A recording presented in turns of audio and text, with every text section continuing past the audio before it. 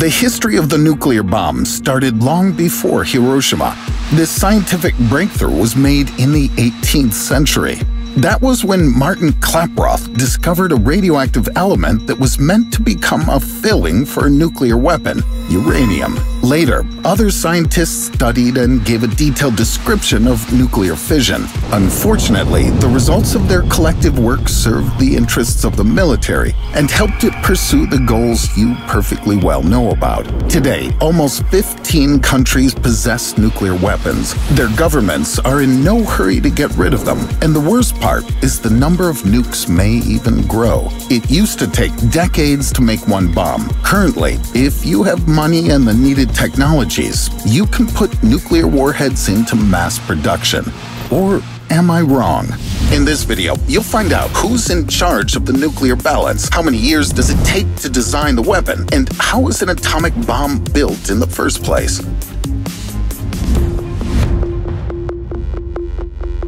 This video has been made for educational purposes only. What can a nuclear bomb be filled with? Most likely, an isotope of either uranium or plutonium. But if someone decides to start a nuclear weapons program these days, they'll certainly want to keep it a secret, so plutonium is not an option. This element doesn't occur naturally, so you can only get it if you have a reactor, and it can hardly be hidden in the basement. The only option left is uranium. Uranium-238 is the only isotope that's not produced synthetically, but it's useless for building nuclear bombs. To get the required isotope, uranium-235, we need to enrich natural uranium, or in other words, process it. Where can we get the raw materials? Today, the element is commercially produced all over the world, and uranium powder is available for purchase, and it's called yellow cake. Some countries, such as Iran, produce it. Some buy it from a Kazakh company called Kazatomprom. One nuclear explosive requires 50 kilograms of pure uranium-235. That's more than 6.5 tons of yellow cake. And considering that a nuclear bomb needs to be tested, we'll need at least 3 explosives. This equals 20 tons of powder. But buying it isn't the only challenge. We need to somehow transport it and find a place to store it, say some nuclear facility. And mind you, nobody should know about it. Iran, for example, has succeeded in this task and keeps its reserves in the magnificent city of Isfahan. Tourists literally stroll along a powder keg and don't even know it. However, there's no danger until uranium gets enriched, and it's a very labor-intensive process. What does it take to enrich uranium? Enriching it means splitting its atoms and separating the needed isotope U-235. For that, uranium has to reach an enormous speed. We need a device able to spin tens of thousands of times a minute, a centrifuge. This is a very sophisticated machine made of many parts that are not so easy to find. The so-called Nuclear Suppliers Group controls the export of the equipment, including the centrifuge's parts. However, there's also an under-the-counter supply chain, smuggling. But since the illegal market is not very reliable, some countries have developed their own ways of getting the equipment.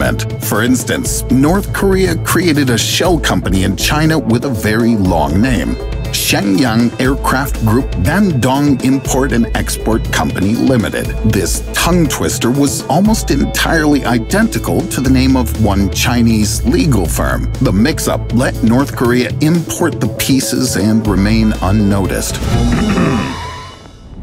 So much effort for just one centrifuge, while it takes thousands of them to enrich uranium. Together, they form some sort of a cascade, and gaseous uranium moves through it. Okay, let's assume that this tedious process is finished somehow. The job is done. We'll need a year to get 50 kilograms of uranium needed for an explosion. And that's if we exclude the possibility of technical failures, accidents, or a trivial computer worm, such as Stuxnet. In 2010, it caused problems with hundreds of Iran's centrifuges and substantially slowed down the entire system's performance. But anyway, even if you have the right quantity of enriched uranium, but don't have anything else, that's a dead end. You'll need a structure to put it into.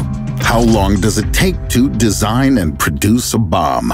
Meet John Coster Mullen, a truck driver from Wisconsin. Apart from this, he's known as the man who made the Little Boy and Fat Man bombs that destroyed Hiroshima and Nagasaki. Coster Mullen spent 19 years creating their detailed designs. Both of the bombs were implosion type. They contained an enriched uranium sphere and conventional explosives placed around it. The detonator triggers a series of simultaneous small explosions. Under their influence, the sphere located in the middle contracts and reaches its critical mass. As a result, an enormous explosion occurs. A small team of modern scientists who have experience in physics and engineering can design such a bomb within several months, or even faster, if they save time thanks to fast food delivery and darknet. After the designs are ready, here comes the most dangerous part: production. All this time, enriched uranium has remained in a gaseous state, and what we need is to convert it into metal. To do this, scientists use water, hydrofluoric acid, and magnesium. Then the processed metal needs to be given the desired shape.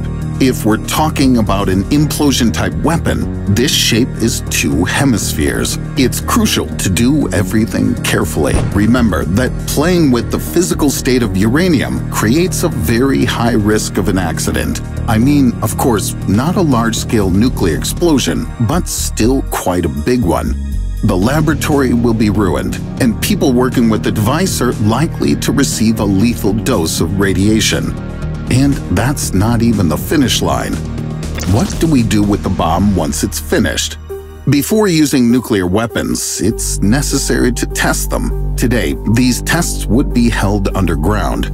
This is the only way to stop radioactive fallout from spreading, so we'll need to dig a giant hole or find an abandoned mine. But even if we do this, we won't be able to make this explosion go unnoticed. Even though there won't be a mushroom cloud, the underground blast will still attract attention. The Comprehensive Test Ban Treaty Organization, headquartered in Vienna, monitors global networks of seismometers and radionuclide identification devices. They can detect even the smallest nuclear explosions, so there's no way to avoid sanctions and penalties. This kind of fate caught up with North Korea. When the country conducted its first nuclear testing in 2006, the UN applied sanctions that led to a significant economic decline.